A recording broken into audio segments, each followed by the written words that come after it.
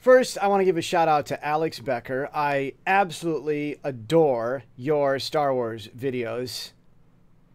Really. And, this frustration everyone's having with Star Wars, I'm kind of sort of like secretly happy about it because as a rejected, unusual, kicked out of the system, disenfranchised, true, dyed-in-the-wool Bible Christian, I can't stand Sunday morning. The same thing that Star Wars fans are having happen with Star Wars, the frustration, the bureaucracy, the takeover, disenfranchisement, that has been happening with the real, true Christians that almost nobody hears about for 10, 20 years, and it's been documented. There's a Christian book called Growing Up Fundamentalist. Pardon my French. We've been frustrated with Sunday morning for a long time. The non-Christian culture has been complaining and whining, rightly so, about so-called Christians, but those are all Sunday morning-ites. And we real people who really love Jesus, just love Jesus and wanted to study the Bible, we were dealing with the same frustration inside Sunday morning's bureaucracy as the Star Wars people are dealing with Star Wars. So, welcome to the club. We get you. I get you. And there are millions of us. George Barna has documented there are millions of Christians that are as frustrated, more frustrated with Sunday morning than the non-Christians are frustrated with the pop culture perception of what Christians really are. So, what's going on with Star Wars? My prediction, George Lucas could come back. I don't know what Lucas will do. Lucas has always kept his plans a mystery, even from his own actors.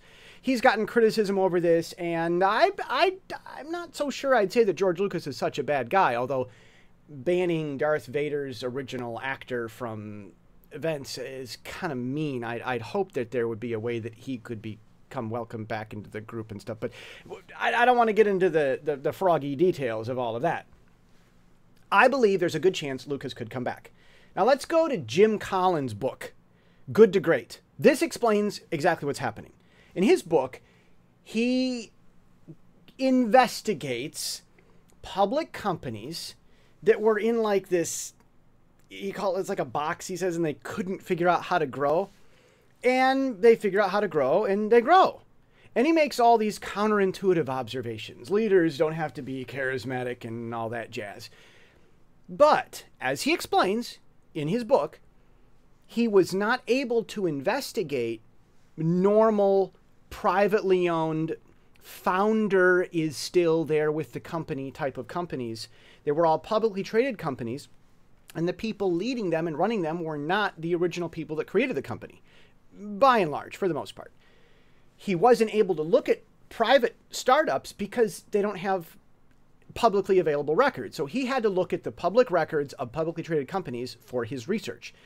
You might be able to look at one or two private companies, but not enough in order to collect a lot of data to analyze, and that's what Jim Collins wanted to do. Okay, so Jim Collins' book, Good to Great, it's not a study about any company, any entrepreneur, any business being somewhat okay and then figuring out the breakthrough to become awesome. It's a book about companies that have been taken over by the public or by a board or by a bureaucracy, like Disney buying Star Wars, Lucasfilm. These companies take over a company someone else made, and they've got to figure out how to grow. And one of the ways to do it is get all the right people on the bus and then figure out where the bus is going. In other words, throw away all your original customers, throw away your original employees, throw away the original visionaries. Here we've got a building, it's got a payroll department, it's got a bunch of stuff that's been purchased, computers, office supply, paper, that sort of stuff. It's got a bank account with money in it. It's got a bunch of people who know a name. The name could totally change to mean something completely different. We can go from making cars to making pencils, but it's a name that people know.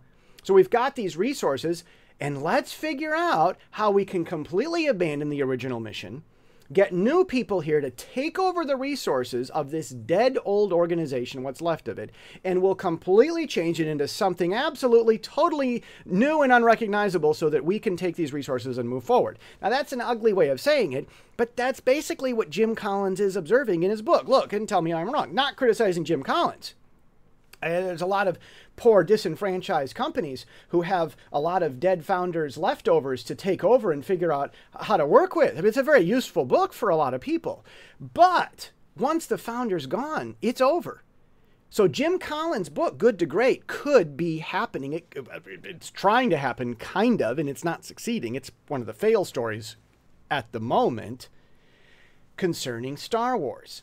But if Star Wars is able to successfully pull off a Good to Great, it's going to be because they got all the wrong original people off the bus, including the customers and viewers and the fans. I mean, it has to be that way. And then they got the right people on the bus, totally took it over, and it became something totally new, and then it became a successful, profitable sort of deal. If that works, they're going to have to abandon the fans.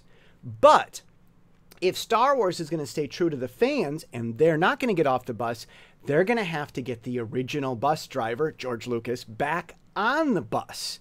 Now, this happened with Snapple. These two guys started Snapple and they sold it, and the guys who bought it didn't know how to run it. Well, duh, that's what Jim Collins wrote a book about. You people don't know how to run someone else's company. So they would buy it back at a discount and profit off of the deal. Now, Disney's stupid, but not always. I mean, you know, depends. Disney's not going to want to sell Lucasfilm back to George Lucas at a discount. But if Lucas is smart, he'll be able to buy the company back and profit from it. And Disney, they might have a marginal profit, but it wouldn't have been worth it. Disney's going to get hurt from this in the long run. If nothing else, Disney is going to have to good to great, using it as a verb there, they're going to have to good to greatify this Star Wars thing and boot all the original fans. Pardon my French. No, I just had this summer Red Bull, which I'd like to... Oh, look at that. The summer Red Bull's green. So yes, it's been chromatized. Kind of a nice illustration about what happens when a company takes over something someone else created. But no, that's my summer Red Bull, if you could see it. Want to see the Chinese? It's good. No, can't see the Chinese on it. Kind of see the Chinese. It's possible Lucas could come back. If he does, my hat would be off to him, and then you could see my semi-balding head. I have a theory as to why people go bald, by the way, but I think we'll get into that in another story. You heard it here first.